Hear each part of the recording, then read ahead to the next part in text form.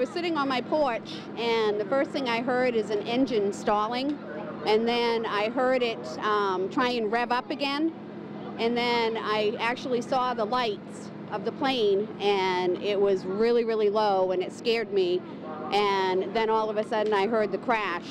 It was the nightmare scenario that sent Melanie Tardif running from her Granite Street Extension home. A small plane embedded in the roof of her next-door neighbor's home, flames darting out from the roof, a haze of smoke veiling the crowd of shocked witnesses. I was just in awe. Before I even could fathom that it was a plane that crashed, I just couldn't believe it.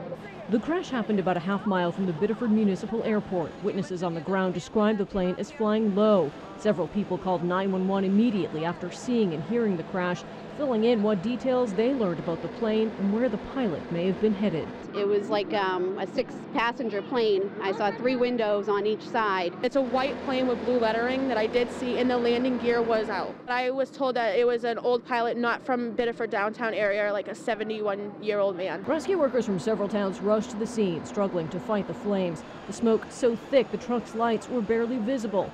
Officials say miraculously no one was in this home at the time this happened, but tonight one person is confirmed dead. This site, one local residents say they never wanted to think about, but always feared.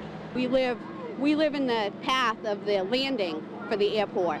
So every time we see a plane come in low, we have to worry. We have a 2-story house, and we have to worry about a plane crashing into our house.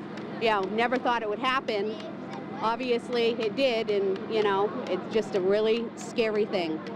So now we're going to be worried even more.